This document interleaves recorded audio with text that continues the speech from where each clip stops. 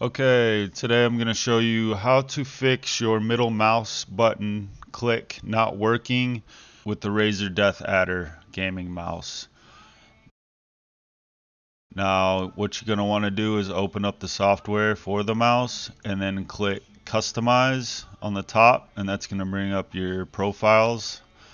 And as you can see, the middle mouse is going to say Sensitivity Clutch on the default profile.